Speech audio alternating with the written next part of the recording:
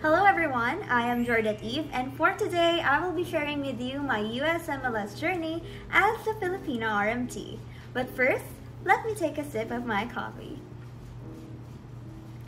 So before anything else, I just want to say that I was part of the pioneer batch of the K-12 curriculum implementation in the Philippines, which was also the same batch that had to go through the COVID-induced online classes in college. So jumping straight into my timeline, I started my Bachelor of Science in Medical Laboratory Science Studies at De La Salle Medical and Health Sciences Institute in 2018.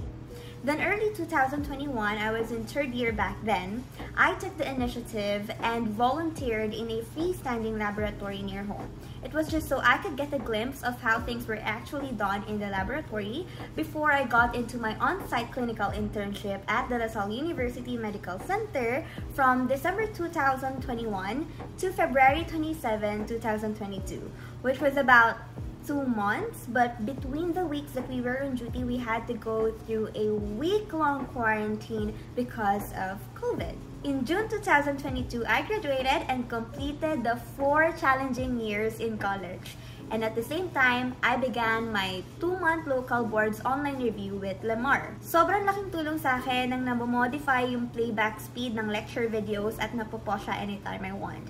Feel ko na maximize ko yung time and effort ko during my board exam review. Then came August 26, 2022, I passed the PRC's licensure examination for medical technologists. Took the oath in October and then got certified as International Medical Laboratory Scientist by the American Society for Clinical Pathology on November 7, 2022. A week after my ASCPI, I took and passed the IELTS academic test. Then on December 7, I had my transcript of records completely evaluated by the World Education Services, or WES. For your information, WES evaluates transcripts of those people who had their education outside of US and or Canada who plan to study, work, or migrate therein. They give you your credentials equivalents to the US and or Canada's education system. So there are 2 kinds of evaluation reports that they offer, the document by document and the course by course, which was what I took. Although either of the 2 of them would work, I've just read that some employers prefer the course by course evaluation reports over the other one. So I was thinking, since gagastos at mag-effort na lang din naman ako, then I might as well choose the one that gives a more detailed evaluation of my credentials para I was on the safer side.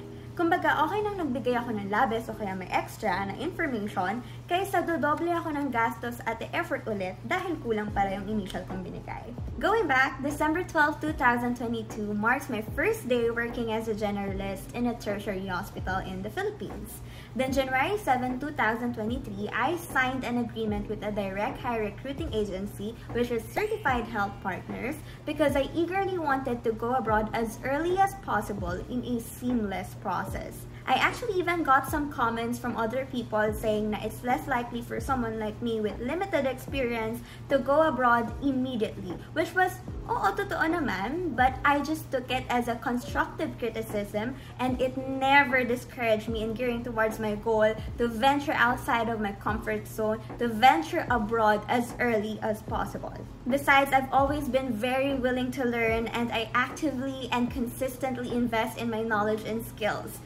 Ika nga nila, for what you lack in experience, you make up for in diligence. And thankful din ako because Doc Gio and Doc Carol Silva believed in me and my capabilities despite me not having experience yet. Then January 14, 2023, I got visa screen certified by the CGFNS. I think among all the requirements, ito yung pinakamabigat sa bulsa at pinakamaraming asikasuhin, which you have only a year to accomplish everything. Dito kailangan mong makipag-ugnayan with your school for them to directly send your TOR to the CGFNS. Involved din dito yung PRC for your state board verification and of course your ASCPI certification and your IELTS test report. Mine took a month to accomplish everything and complete the evaluation. Anyway, August 19, 2023 was when I had my first job interview abroad, which was followed by a job offer 7 days after. My agent negotiated for a few more things before I finally signed the revised contract on August 31, 2023. My petition got approved on December 7, submitted my DS-160 on the 13th, paid the MRV fee on the 14th, had my last day of work on December 17, and finally got my Polo Verify documents on December 29, 2023. I started out my 2024 in Taiwan with my family, and then pagbalik namin ng Pinas on January 4, rekta kami sa US Embassy for my interview, to which I got my visa approved. 5 days later, my visa stamp passport was delivered at home, and then nagpanotaryo na agad ako ng documents needed for POEA. Pero kinabukasan ko na nasubmit yung Phase 1 document sa website nila because naabutan ako ng cut-off that day, which is 5 p.m. January 11, I got my medical certificate from AYAC Medical Center kasi siya yung isa sa dalawang DOH-accredited medical facilities for OFWs in Cavite, the other one being Asia My Care. At the same time, my POEA status was already assigned to an evaluator. Super grateful ako kasi ang bilis at naging smooth talaga yung process ko with POEA. January 12, I was already for approval, and then January 15, I already accomplished my Pre-Departure Orientation Seminar or PDOS. On the 19th, I submitted my Phase 2 documents, and then I was already for appointment status by the 22nd. January 23, I finally got my Overseas Employment Certificate. Then on February 1st, my agent called me saying nalilipad na ako by February 8, which was sobrang na-surprise talaga ako kasi ang akala ko March pa ang alis ko. But then he told me na complete naman na yung papers and the hospital was all ready to accommodate me na. Months before that, super excited na talaga akong umalis and start a new life independently abroad. But at that time, during that call, I really did not know how to feel. Everything just went by so fast, and I really thought I still had a month left to spend at home. But it's okay, kasi at least na-process na agad yung social security number ko and other pre-employment documents needed for me to work immediately here in the US. Humirit nga lang ako if pwede ma-move on a later date yung departure ko instead of February 8, which was napagbigyan naman, naging February 13. So, I had a layover in Haneda, Japan, and then sa Chicago, Illinois, and then I was picked up at Omaha, Nebraska's Eppley Airfield Airport by our lab manager, and then almost 2 hours yung biyahe papunta sa facility ko in Iowa. February 16, I moved into my 1-bedroom solo apartment, which was just across the hospital, very convenient, got my social security number on the 23rd, and will be celebrating my work anniversary here every 27th of February.